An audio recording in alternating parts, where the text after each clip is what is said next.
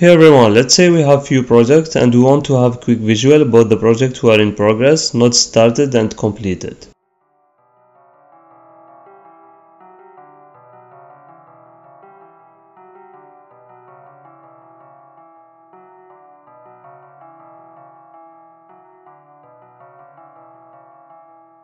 To do so, we use the function IFS because we have three conditions.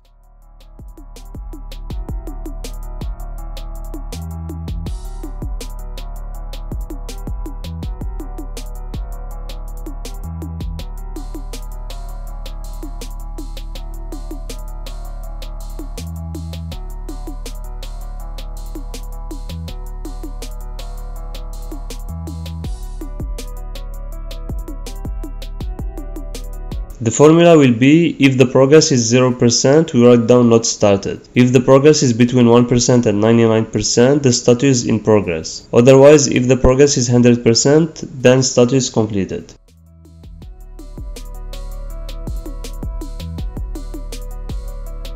Not that we could use if as well, but the formula will be a bit complex because if is best for two conditions. Three conditions and above, if S is better.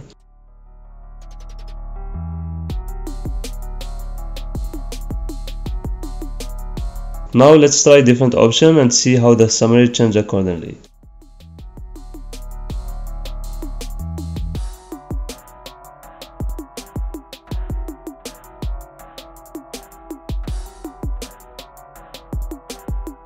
That's it for today. I wish this video was helpful. Please like and subscribe for more videos, and thank you for watching.